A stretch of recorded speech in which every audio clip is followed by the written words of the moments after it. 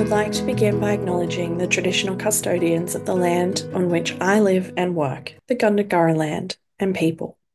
I pay my respects to their elders, past, present, and emerging, and extend that respect to all Aboriginal and Torres Strait Islander people. I also want to acknowledge the traditional custodians of the lands on which you, our listeners, are joining us from today. I recognise the deep connection that First Nations people have to this land, their enduring culture, and their commitment to the preservation and care for their country.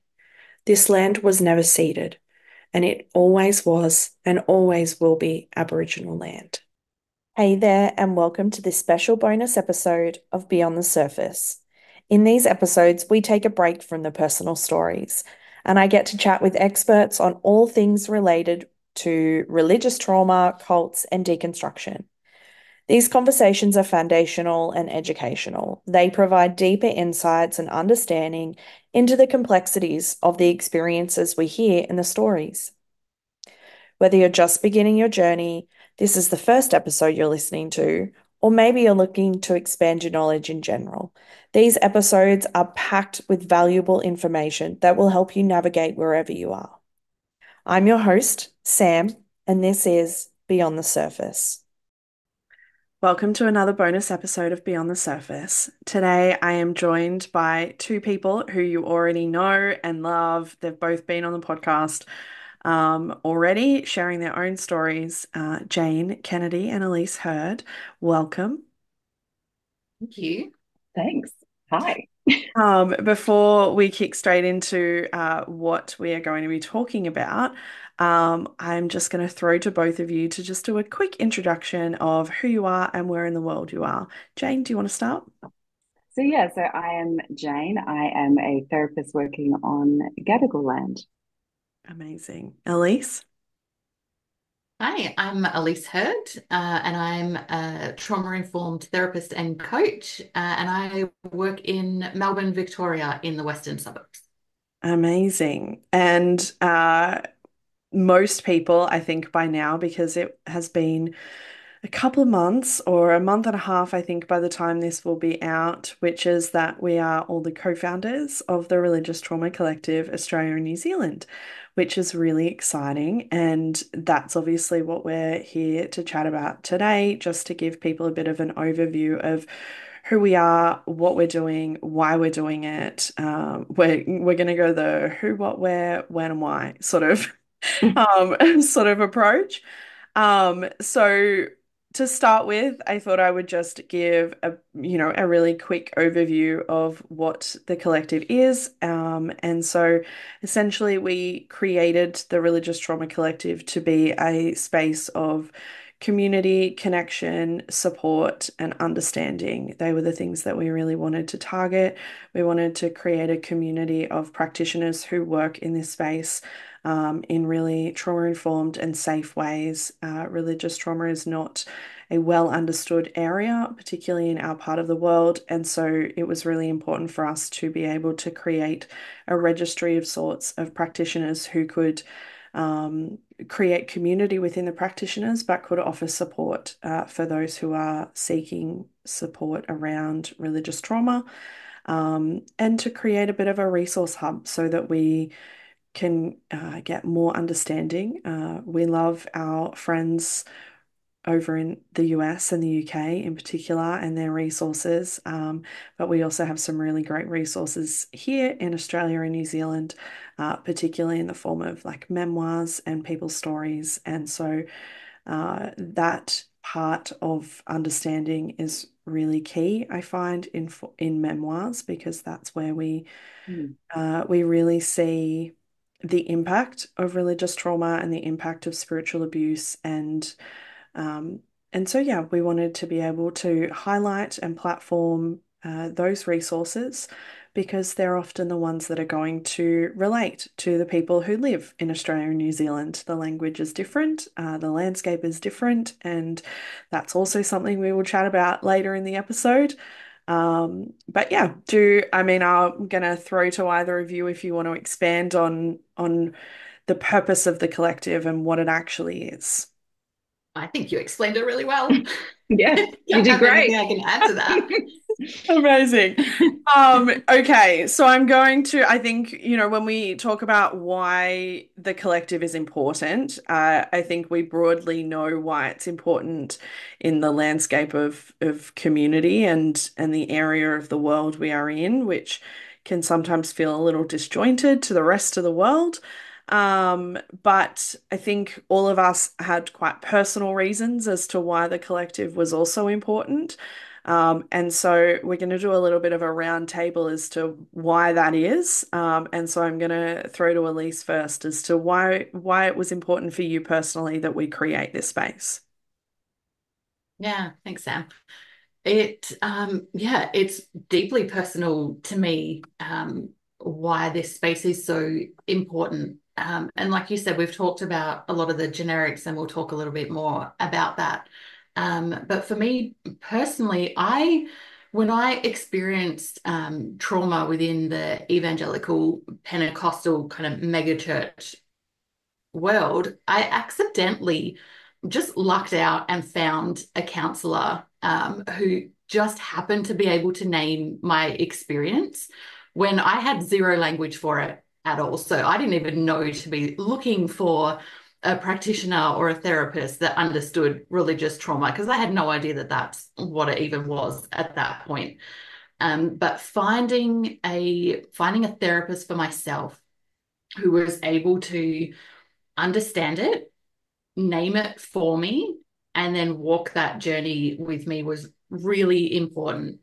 And for myself personally, now being in the space where I'm working with clients that have experienced religious trauma or spiritual abuse, hearing the stories of re traumatization when they've gone to practitioners that haven't understood it, they just haven't had the knowledge or the understanding, and seeing kind of the additional harm or the extra layers that come with that has made it really important for me personally to be part of a space like this, not only for the clients, but for the practitioners that really want to understand more about religious trauma, that can help people to name their experience and put language around that, and to create the safe spaces for clients to be able to, um, yeah, not have to explain in depth the things that have happened, because the practitioner will just get it and they'll know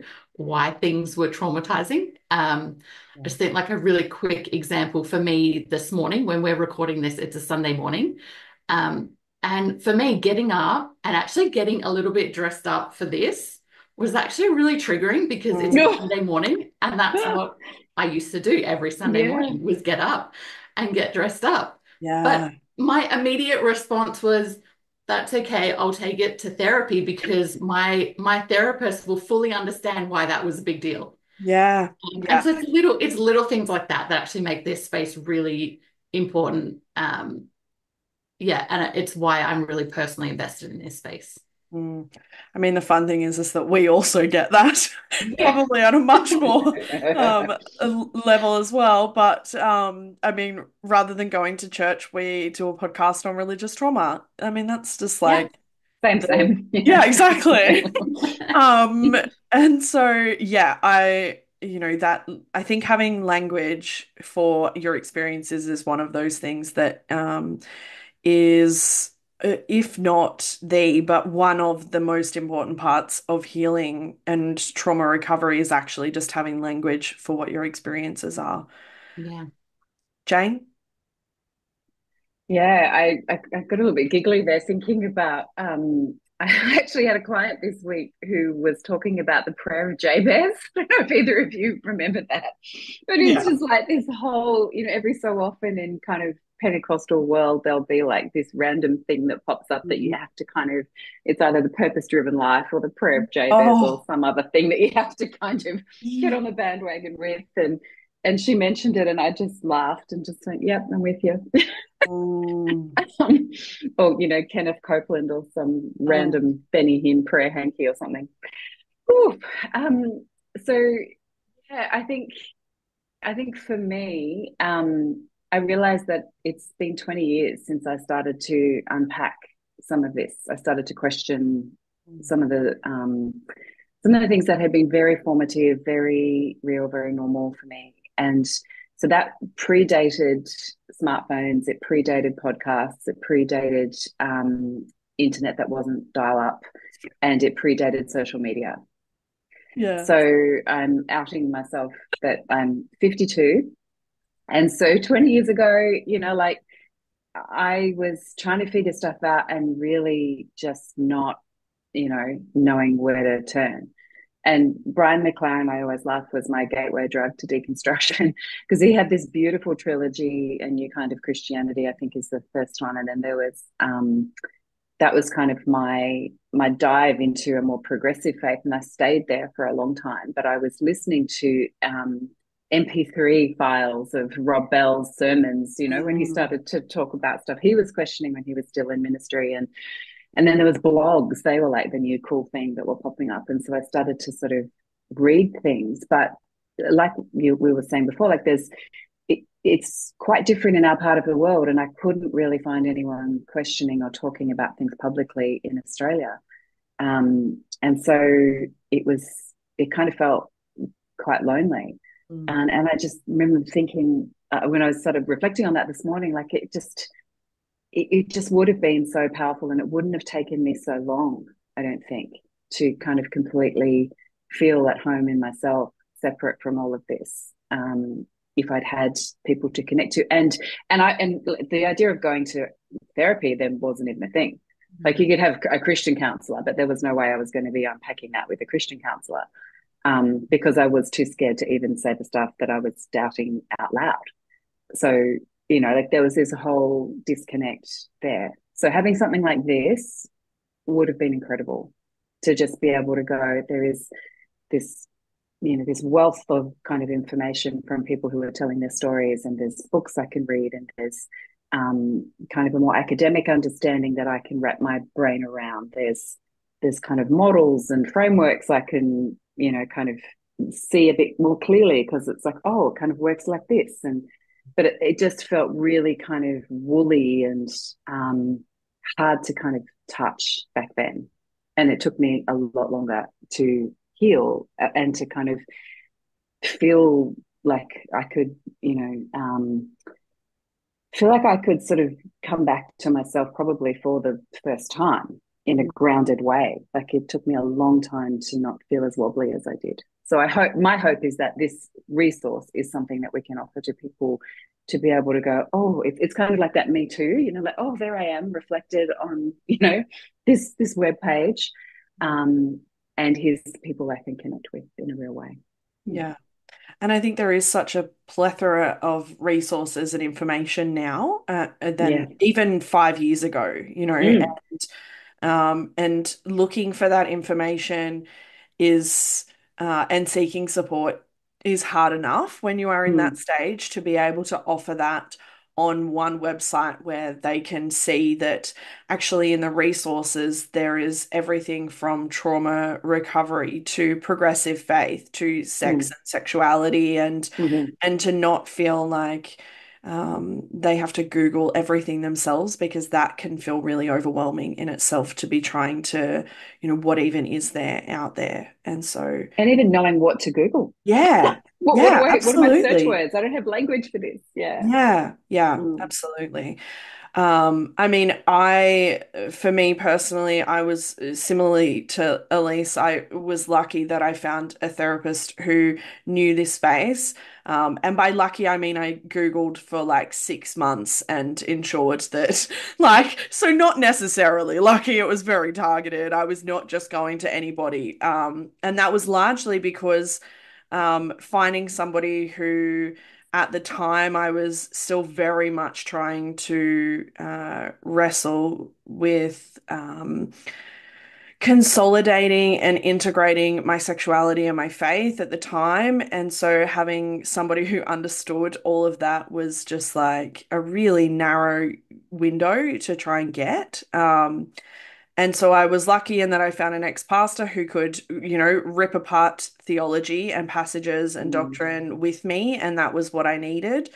Um, but I'm very conscious now as a therapist, and I was a therapist at the time as well, but like as a therapist working with religious trauma, um, that there are just a lot of people out there who don't have the ability to do that, and that's okay. But the problem is that unfortunately that's ending up in a whole bunch of re-traumatization and harm done in people who are jumping from therapist to therapist, which is hard enough as it is to find a good fit for you, but to find a good fit that understands the language that you're talking about. I mean, I talk a lot about the fact that I don't want my clients to educate me. I don't want them to have to feel like they need to filter their language during our sessions. And it certainly doesn't mean that I know absolutely everything because, Jane, I've no idea what a prayer hanky is.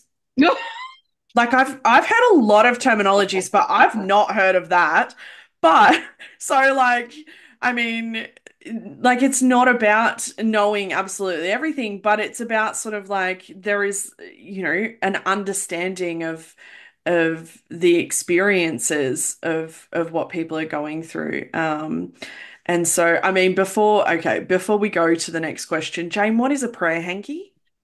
Look, famously, Benny Hinn, Right. who's a bit of a nut job kind of, Mm. faith healer, private jet kind of a guy.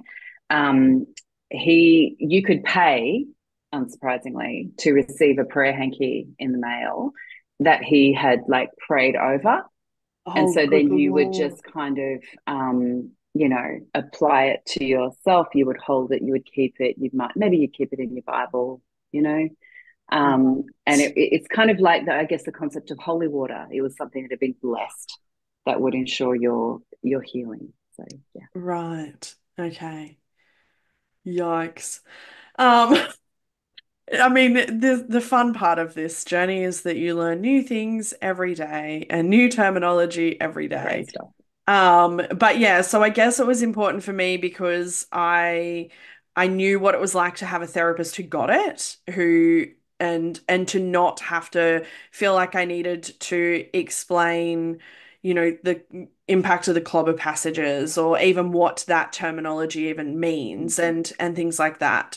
And so I guess it was important to be able to create a space where people didn't feel like they needed to jump from therapist to therapist to therapist, just like continually either being invalidated or not heard, not understood, or, even harmed and re-traumatized by other practitioners who just didn't get it for a variety of different reasons. And so to create a space of um, amplifying those who do get it and perhaps educating and resourcing those who don't currently, because that's also important. So, Mm. um, in terms of, we are very specific about the fact that this is Australia and New Zealand, and highlighting that this is, we really wanted to amplify our part of the world.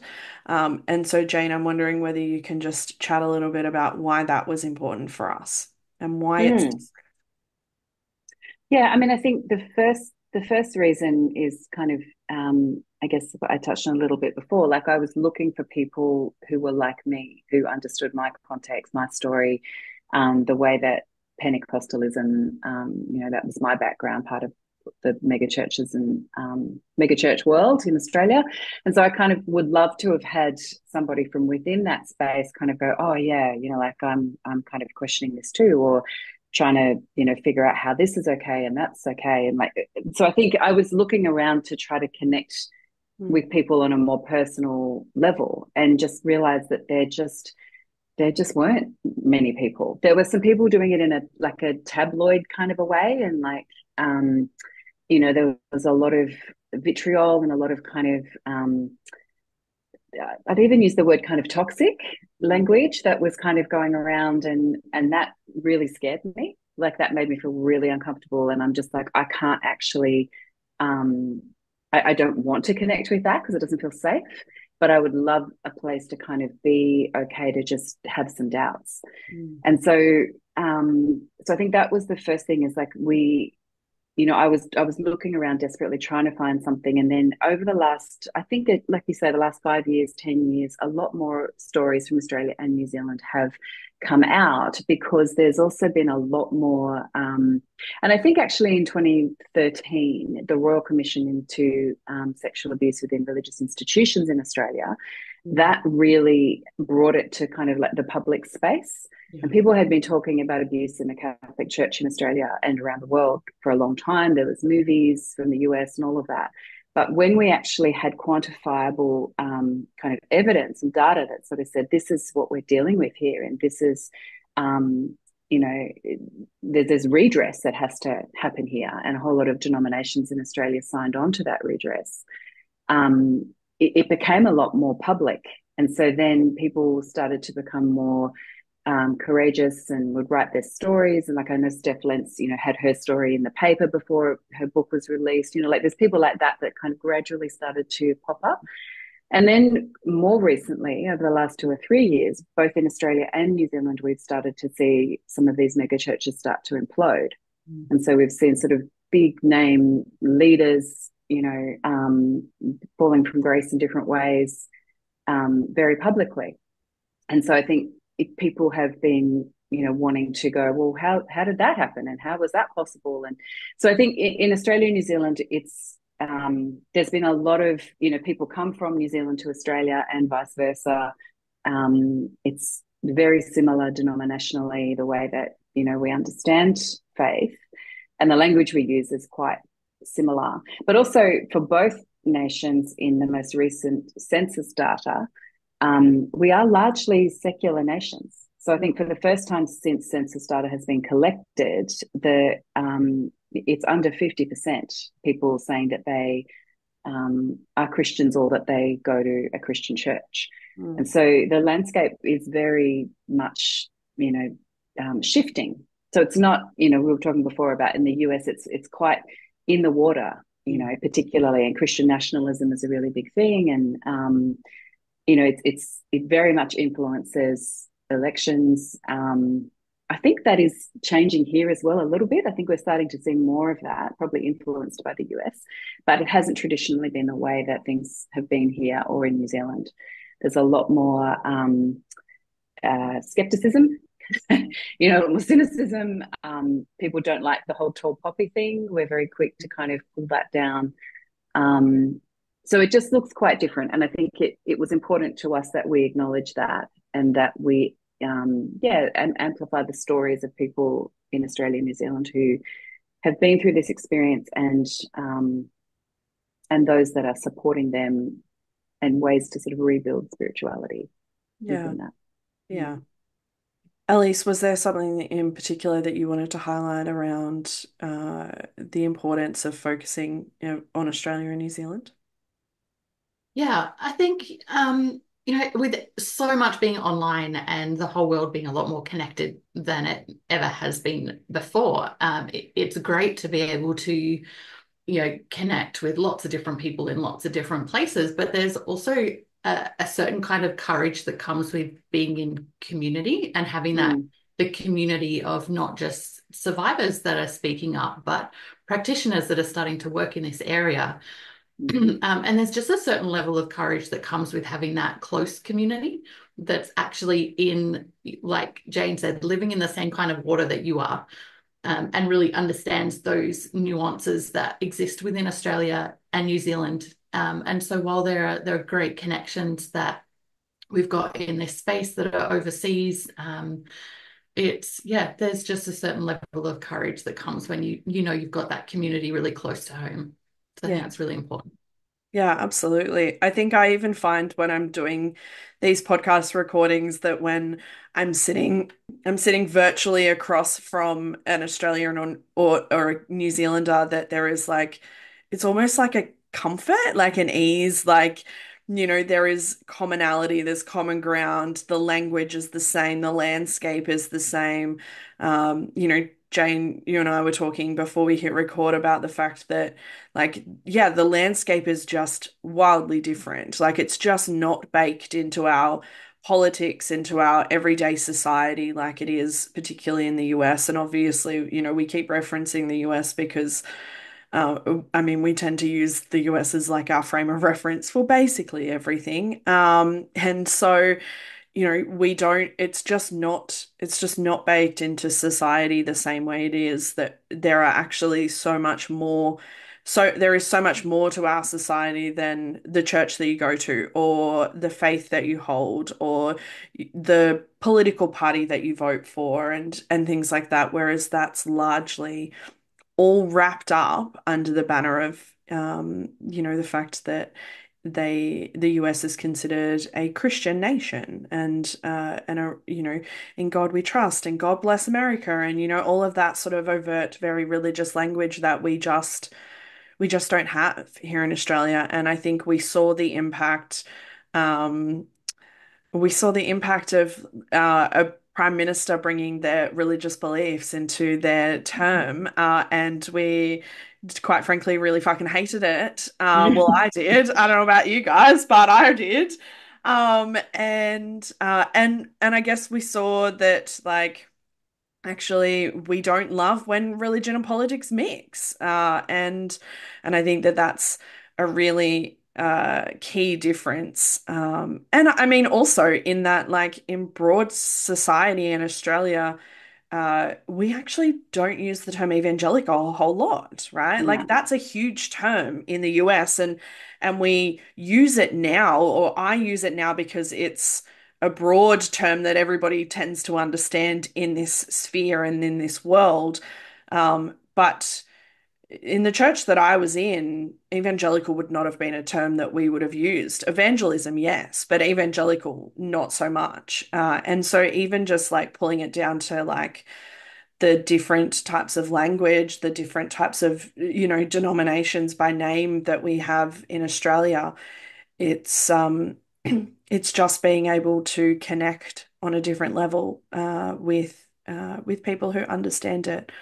Um, and also, again, we feel so far away from everybody, so it's nice to just like have resources and people, um, in our part of the world. And I mean, from a therapist practitioner point of view, there are like logistics as well that we wanted to consider, in that you can't always freely work with a practitioner internationally because of like things like registration and insurances and things like that. And time so, zone.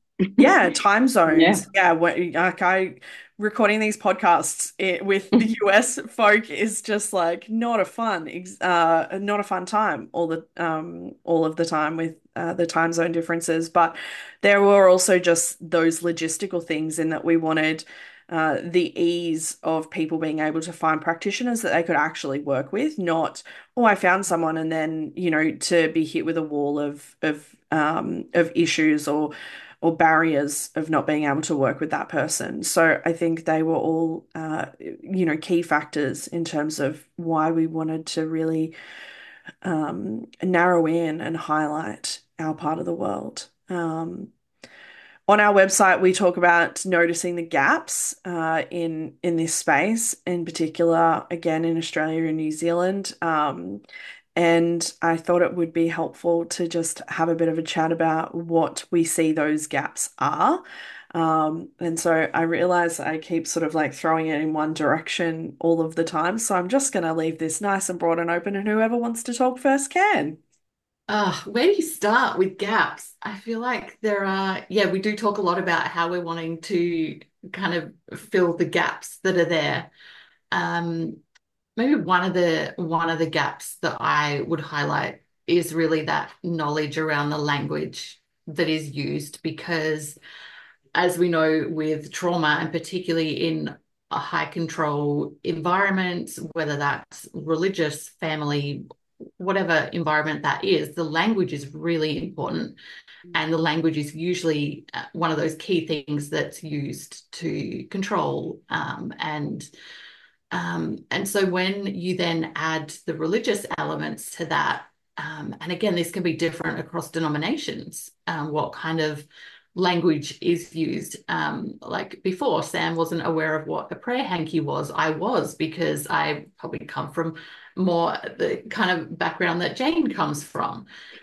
So I was aware of that. But again, if there's practitioners working in this space that either have lived experience in a different denomination, a different religion, um, there's different language that they're going to be able to understand. And so there's not just the gap in practitioners understanding religious trauma in general, but specifically understanding religious trauma from different denominations, different religions.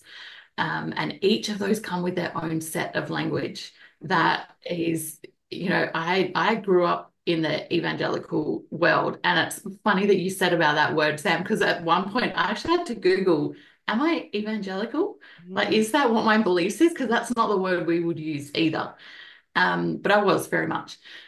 And so there's the gap in language and awareness of what that language means and the impact that it has on someone. So for practitioners working with clients that are going to come in using this language, because it's usually their whole world, it's usually the only language that they understand.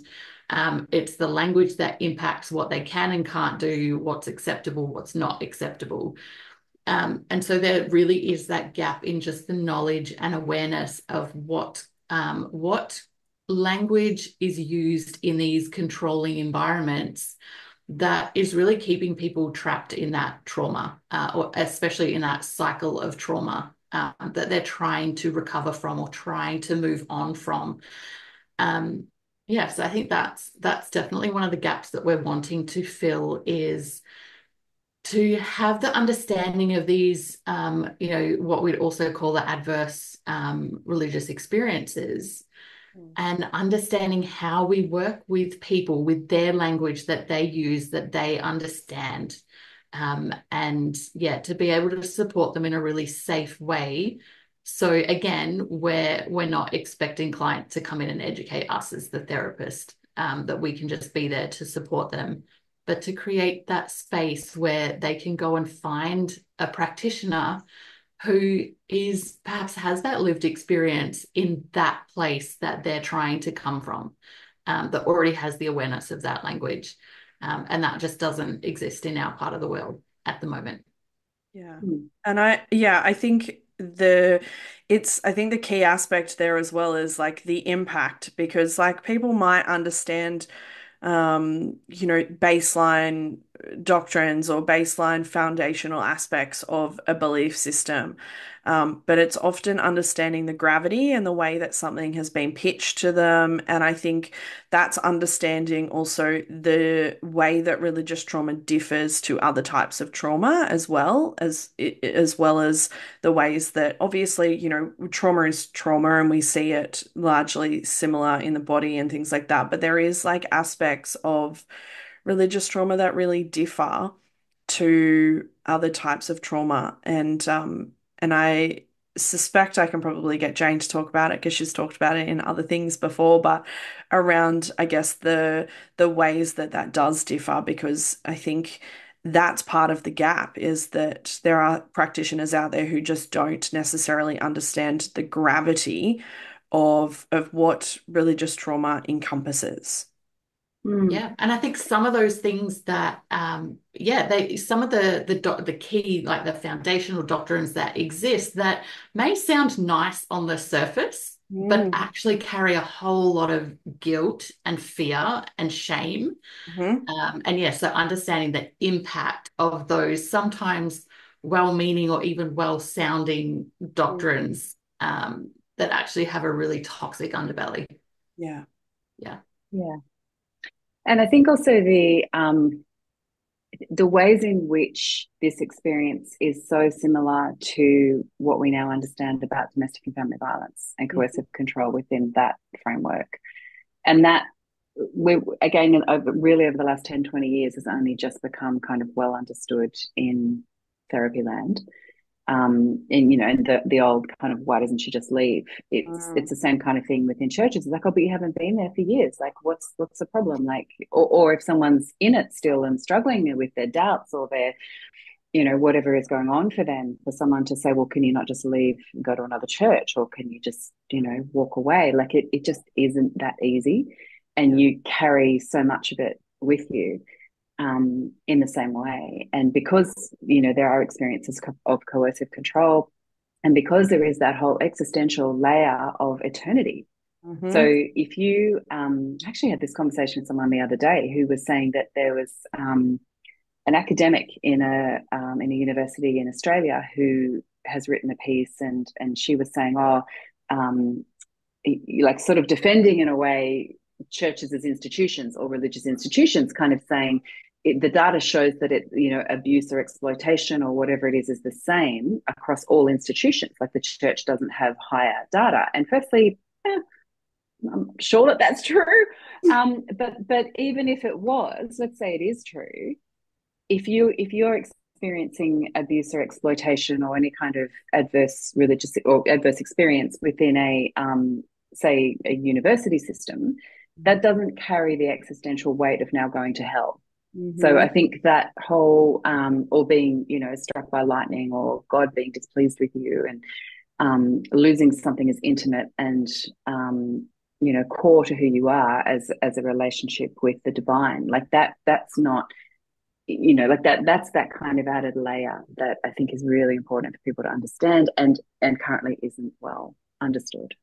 Yeah, absolutely. I think it is just so wrapped up in who you are as like at the core, and not just like a surface who you are, but like at the core of who you are. Intimate.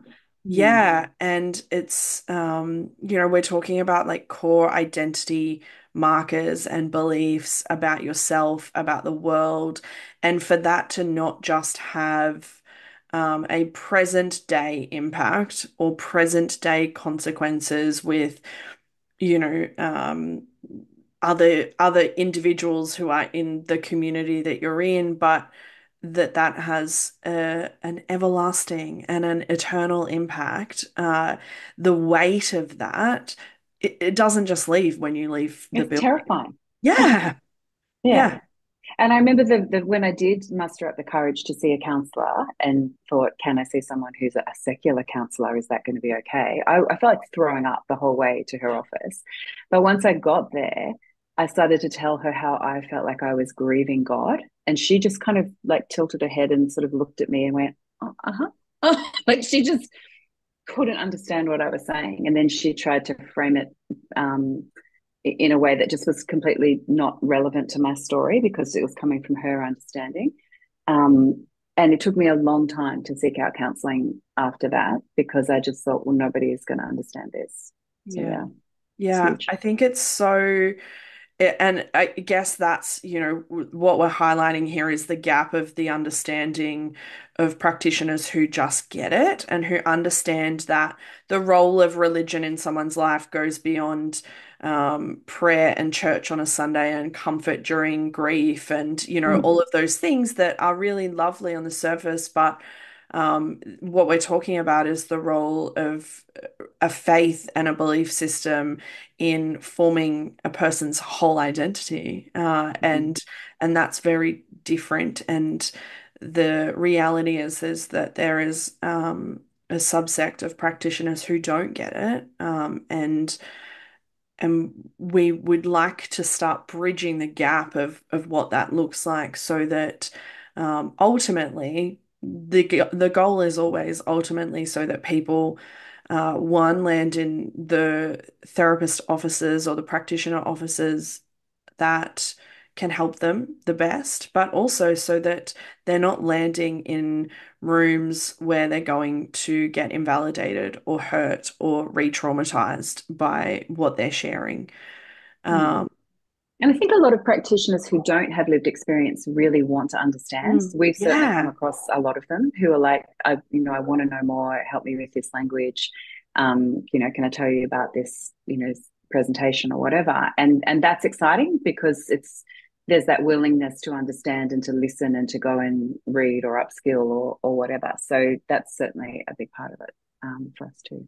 yeah, Mm. absolutely.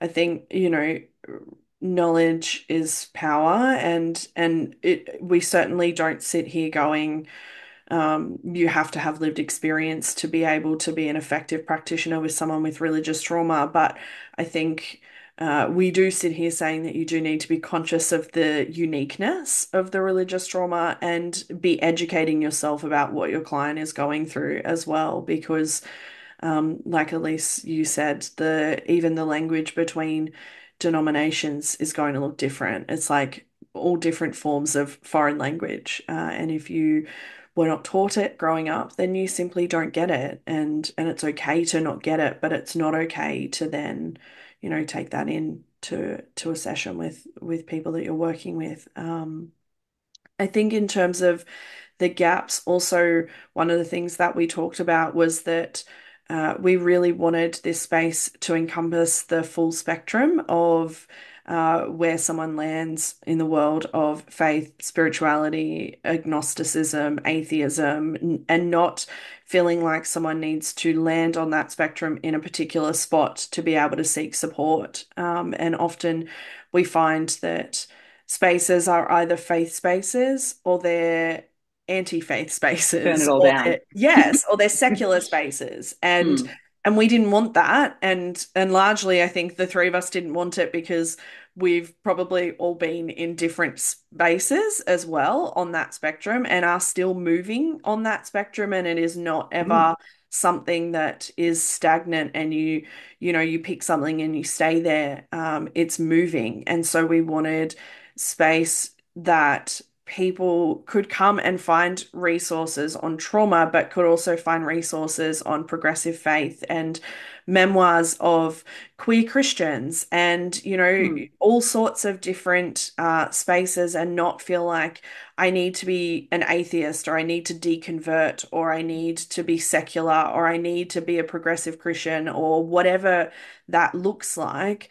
We wanted a space where actually where you are is exactly where you totally are fine. supposed to be, and that's totally okay, and you can move in and out of that space. But we really wanted a point of difference in that, that we are not anti any of these things. We are not anti-God. We are not anti, I mean, the three of us sit in very different spaces on that spectrum of faith and spirituality, even right now. So Mm.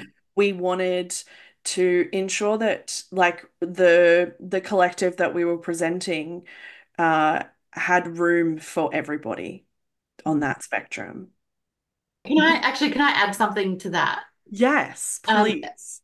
when it comes to resources, I think that's really important too, that you mentioned, there's resources that are going to land in all different places on that spectrum, but also that there's resources that are not just going to be helpful for practitioners or people Mm, working in even necessarily in a professional space with clients that are experiencing religious trauma.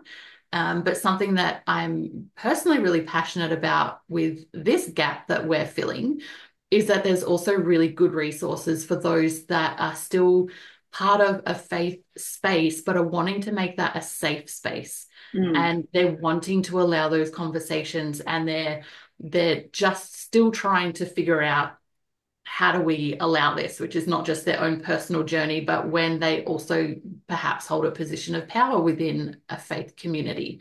And so that's also, it may not be our primary space that we're filling, but there's going to be really good resources for those that are walking with people that are on all different places in this on this spectrum as well. But yeah, for those that are wanting to make faith spaces safe, for people to be able to explore and have doubts and ask all of the questions and land wherever they need to land, yeah. is something else that I think these resources are going to be able to address. Mm, And I think if I had found a place like that, if I'd found a faith community like that early on, I yeah. did find a place like that just before I kind of slipped out. But I think if I had found a place like that early on, I'd probably still be there. Like I think it's interesting. You kind of need to we need to be open to all kinds of different experiences and expressions and where people want to be, and um, yeah, I would love to have found a place like that earlier on. So very, excited to highlight those and to promote people's policies around safeguarding and, like all the stuff that people are doing to make, as you say, faith spaces more safe. Mm. Yeah, it's funny you say that because I actually think that my like Chrissy and I would be the same. I think had we Mm. found a safe space and an affirming space Yeah. 5 years ago, it would have been a very different story. Mm. We might have a very different story of the way that the last 5 years has progressed. Yeah. And so I think in terms of like also being able to present resources so that they're not just safe spaces, but they're trauma-informed spaces and Yeah. understanding Imagine. like, yeah, I know. Like imagine like a trauma-informed affirming church. Like it Woo. just is like, you know, but there are people out there who are working towards that, who are Yeah. trying to do that, and we love that. Hmm. And we want that because the three of us very much understand the role of spirituality, and the role of faith in people's lives and in our own lives. Like, um, and having, we're sort of sitting here saying, like, had we found that, it would have been, groundbreaking and potentially, changing the course of the last 5 years. But we know that faith and spirituality is important for so many people. We just want spaces where that can be fostered in safe and trauma-informed and affirming ways. Hmm. And so we love the people who are trying to do that. We are not those people, but we love them and we want to bolster them and give them all of the support that we can and the resources that we can. And so, yeah, I think, we very much wanted the collective to target different demographics and fill different gaps. And we might not be directly filling a gap, but it doesn't mean that it's not happening anyway, in that, we're not directly targeting people who are trying to build trauma-informed, safe churches, but it doesn't mean that the resources that are on our website won't help in doing that as well. So there are gaps that are potentially going to be filled by the collective that we perhaps don't even know about. And we love that. We love the mystery of that and the surprises. Um, in terms of, I guess, what the collective is now is not just what we want it to look like. We have grand plans. We are, big thinkers, and we wanted to create more. And ironically, one of the first things that we will create moving forward is actually where we started, and we created the collective based on wanting to have a hub for these. So I guess, I thought it might be nice to have a little bit of a chat about looking forward, what we hope the collective looks like in the next, 12 months to 5 years, and the things that we hope to include moving forward. And one of those being an online event, which is the one that's coming sooner rather than later, when we can have space and time and energy. But Jane, maybe do you want to have a quick chat about what we want that online event to look like? Yeah. Mm. It was one of the first things I think you and I started to talk about was imagine if there was some kind of an event. We threw around a whole lot of different words like summit and gathering and all kinds of things, but That we um, vetoed gathering really yeah, we quickly. vetoed gathering. It's up there with journey, but I think we will. Yeah, we're talking at the moment about an online event. Um, Early-ish, maybe mid 2025, Mid sometime in mid 2025. 2025. But we just thought how great to be able to bring together, people who are podcasting and writing and speaking and academics and, memoirists and all kinds of people, who we're wanting to highlight through the collective.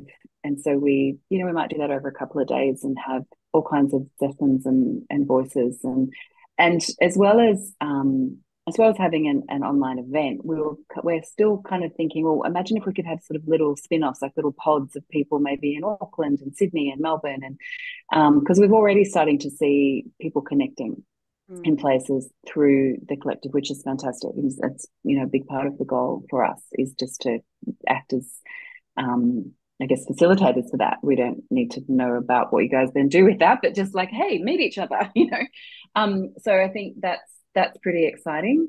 Um, let's talk about things as they apply to our region and our two countries, um, and be able to interact in ways that feel really familiar with kind of how we do life in other ways, either through work or those of us who, have been involved in churches where you do have annual events and conferences and things. It kind of just feels really normal.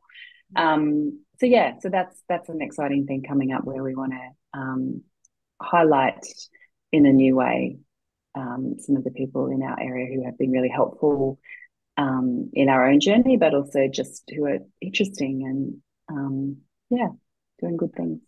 Yeah, and I think what's going to be really great about that is that we want it to be we want it to be something for either practitioners working in the space or people who have lived experience who are survivors of Mm, religious trauma or yeah, people who both. are just like interested in it, Yeah. who are just curious. Mm, People who are in faith spaces, out of faith spaces. We just want it to be an all things religious trauma of highlighting people who are really interesting in their field, but also who are experts in their field as mm, well, and a mishmash of the two because we need both. mm, And I mean, in terms of the little pockets that Jane is talking about, one of the things, one of the other things that we would like to eventually be able to have as part of the collective are support groups. And mm, we know because, communal support is needed and is really helpful in terms of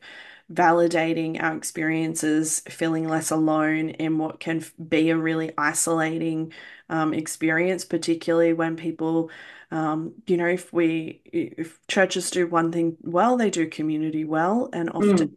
you lose that. Yeah. And it's vital. We know that we are hardwired for connection and we heal in co-regulation and community and all of those things. And so to potentially create spaces for both in-person and online support groups to connect and to feel seen and to feel understood in hearing other people's stories, not just in sitting across from a therapist or a practitioner or something like that, but to just be um, in it with people who are also living it, who, you know, Mm, understand the language, who understand the what it is like to actually live it, and to potentially be living it still. But we obviously want to do that in really safe ways, but we want them to be a really nourishing and validating space as well. Yeah, I have so drawn so much courage from people's stories who are like yeah. further down the track than me over the Mhm. years, and just go, oh, can you say that out loud? Oh, can you say that Yes. publicly? Oh gosh, okay.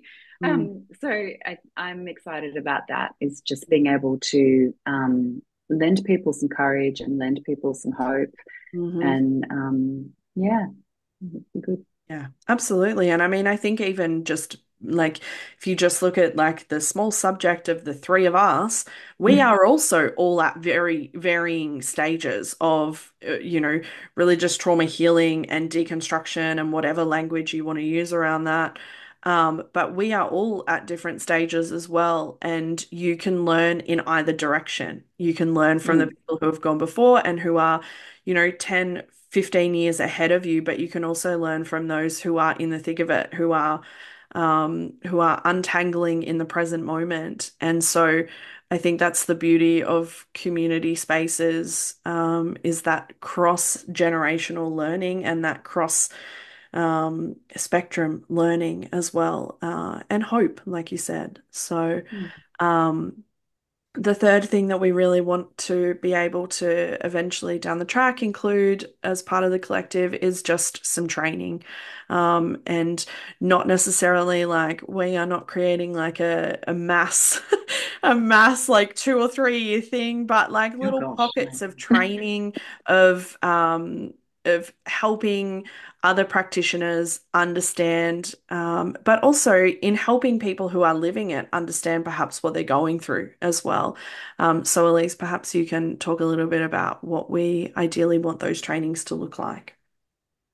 Yeah, I love that language of little pockets of training. It sounds so much nicer than we're going to put all these courses together. Create a diploma. You need We're to not sign up for creating a it in your life. diploma.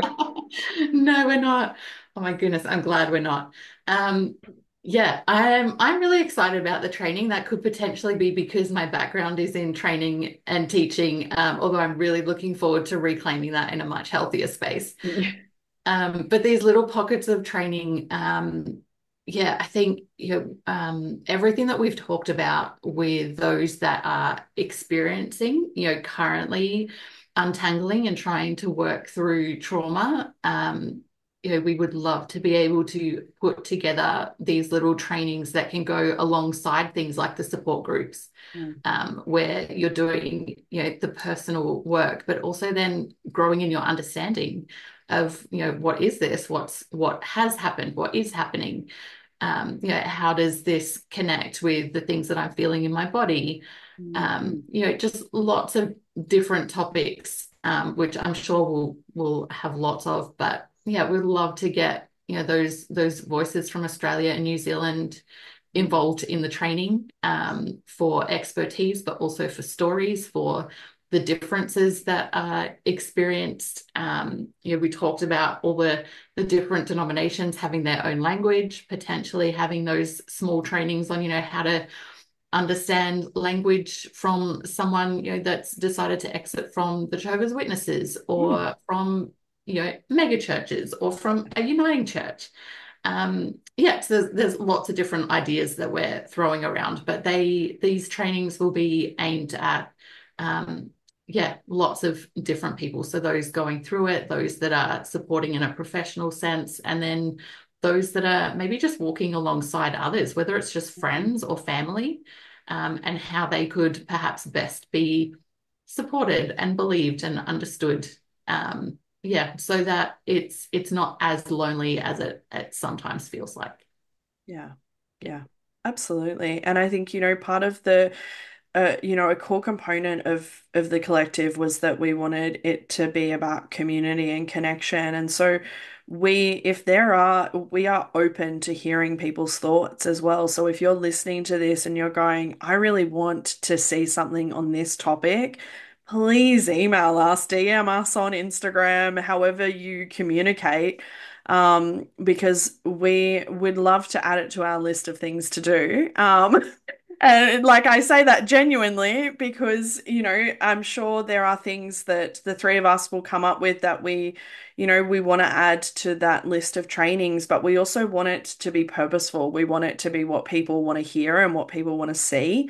And so to do that, we need people to tell us. And so by all means, if you are listening to this and going like, I want to hear or see information or resources or training on this particular space, let us know. We want to know that as well. In terms of that community and that connection, if you are a practitioner, here is Jane's little pitch about joining us. Join us. The links will be in the show notes. Yeah, join us. It's like it is such great value that being part of a growing community of other practitioners, a network. We have a Facebook group that's just for practitioners. We're all learning from one another, and it's a great place to be. It's just, I think it's exciting, and the feedback that we've had from the practitioners who have already joined us has been really encouraging and lovely. And I think people just really see the value of being part of something like this. So yeah, jump on and have a look at what's involved, and yeah, come along.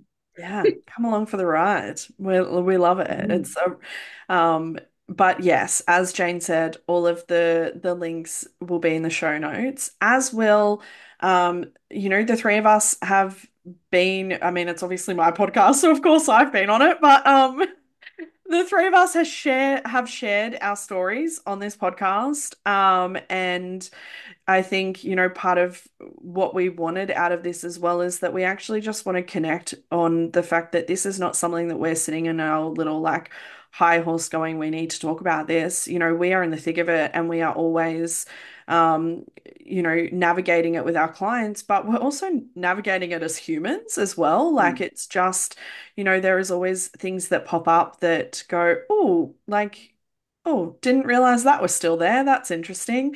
And so, like, we are not sitting here as experts of religious trauma, but we are sitting here as practitioners who are passionate about religious trauma, who also just happen to have lived experience of religious trauma as well. And so, um, you know, part of that is being able to share our story and connect with people on a personal level, not just on a professional level. So those links will also be in the show notes of the 3 episodes on our story. And we hope that you find the collective a place where you can learn and understand, but also we hope you just love having something like this being created in our part of the world. It's an emerging space, and we're excited about it. As you can tell, we've just talked for 40 minutes about it, or 45 minutes about it. We're excited about it. And we hope that you too get excited about it. And whether you are a practitioner or a survivor, or a friend or a family member of someone going through it, or you're a pastor or a spiritual leader, we hope you see the value in this space and that you also get excited about it. So, thank you to both of you for joining me for yet another Mm. podcast. Just glad I Um, didn't have to talk about what's it called? What's the other one we did? That terrible show? Oh, Prosper. Oh, yikes. Yes. I didn't have If to those talk are about that again. wondering, yeah, if people are wondering, we did do a part 1 of Prosper. We did hint at a part 2. We haven't yet done part 2. So if people want that, also let us know and I'll rope Jane and Elise back in. Whew. The fun part of co-foundering something like this is that I have 2 people to rope in on podcast episodes, like whenever I want to. So that's also nice. Um, and I mean, speaking of future podcast episodes, stay tuned in a couple of months. You'll also hear Jane again, because we're going to record an episode on how to navigate Christmas, post church, post deconstruction, or current deconstruction. So, stay tuned for that. But everything that we've chatted about will be in the show notes. We hope that you will come along and come and say hello. We are always popping in and out of Instagram and social media and things like that. Come and say hello, come and connect with us. It's the part of this that we love the most, is just Yeah, being able to connect with it's the people. best. So come along for the ride and come and say hello. We would love to hear from you. Thanks for tuning in to this episode of Beyond the Surface. I hope you found today's conversation as insightful and inspiring as I did. If you enjoyed the episode, be sure to subscribe, leave a review, and share it with others who might benefit from these stories. Stay connected with us on social media for updates and more content. I love connecting with all of you. Remember, no matter where you are in your journey, you're not alone. Until next time, keep exploring, keep questioning, and keep moving forward. Take care.